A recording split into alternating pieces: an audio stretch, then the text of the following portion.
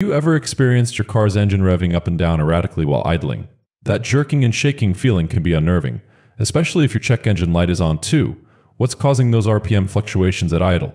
In this video, I'll expose the 6 main culprits behind an idling engine's unstable revs.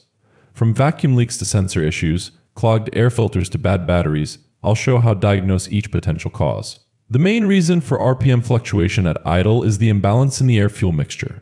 Ideally, your engine needs a 14.7 air-fuel mixture for efficient combustion. At this ratio, there is exactly enough oxygen in the air to completely burn all the fuel. This efficient combustion generates the optimal amount of heat and pressure within the engine cylinders.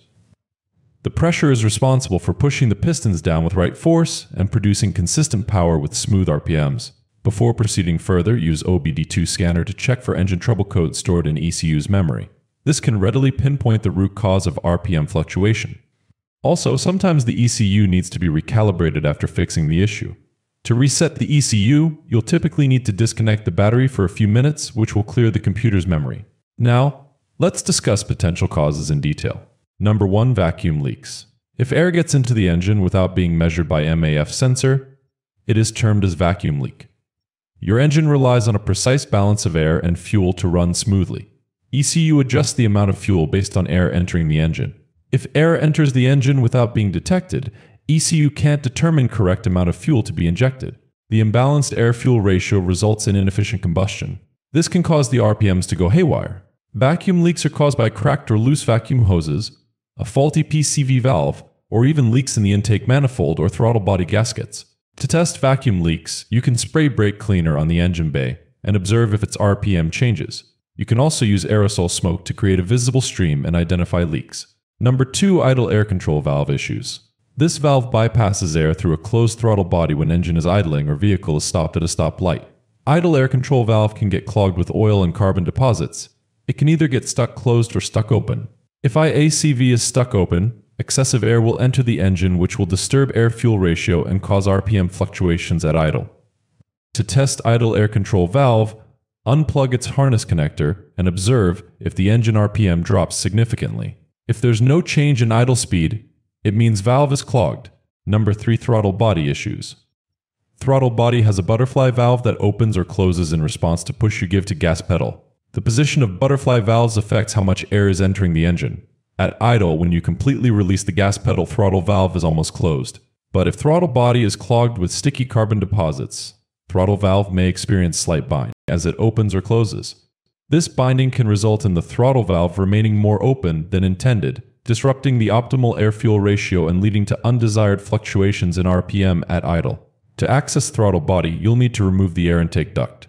You can try cleaning throttle body by using an old toothbrush, sturdy blue paper towel, and brake cleaner to remove any gunk or grime. One user reported an issue with their 2018 GMC Sierra Denali experiencing RPM fluctuations while idling or stopped in gear. He cleaned throttle body with AC Delco foam and issue was resolved. Number 4. Engine sensor issues. Engine has different sensors like mass airflow sensor, oxygen sensor, throttle position sensor, and engine coolant temperature sensor, which send signals to the ECU. From these signals, ECU determines spark timing and actual fuel that needs to be injected. Oxygen sensor monitors the oxygen and exhaust gases and provides feedback to the engine's computer, allowing it to fine-tune the air-fuel mixture. If an O2 sensor malfunctions, it can cause the engine to run lean or rich, resulting in erratic RPM behavior. Similarly, MAF sensor monitors air entering the engine. If it measures incorrect amount of air, engine's computer will not be able to determine correct amount of fuel to inject. An engine coolant temperature sensor monitors the engine's coolant temperature and relays that information to the computer. When engine is cold, ECU injects more fuel and creates rich air-fuel mixture so that engine rapidly reaches its operating temperature. A malfunctioning ECT sensor will send incorrect readings about engine's temperature, which can mess up with amount of fuel calculated by ECU for fuel injection. Throttle position sensor measures actual position of throttle body.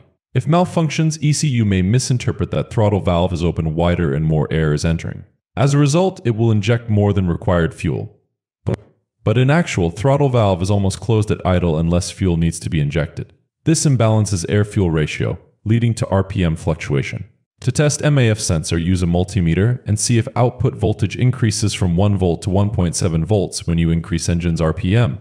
You can try cleaning the MAF sensor using a brake cleaner. To test a bad oxygen sensor, you should see if its output voltage goes outside the range of 0.1 to 0.9 volts. To test a malfunctioning throttle position sensor, its voltage should change smoothly as you open and close the throttle by pressing or releasing the gas pedal. At the end, you should check for corrosion signs on harness connector or loose connections for all those sensors. Number 5. Dirty engine air filter. A restricted engine air filter can also cause RPM fluctuations by limiting the amount of air entering the engine. At idle, there is already less air entering the engine. If an air filter is clogged, it will further resist air to get into the engine. Number 6. Bad battery or alternator. The alternator converts engine's mechanical energy into electrical energy, functioning as a generator driven by the crankshaft through a serpentine belt. As engine's RPM increases, the alternator speed also increases to generate sufficient voltage to charge the battery. If alternator is stuck or not turning freely, it may not produce sufficient voltage at idle.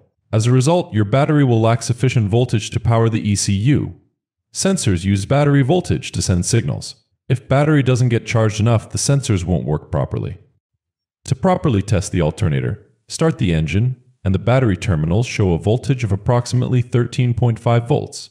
Anything below 12.7 volts may indicate a faulty alternator.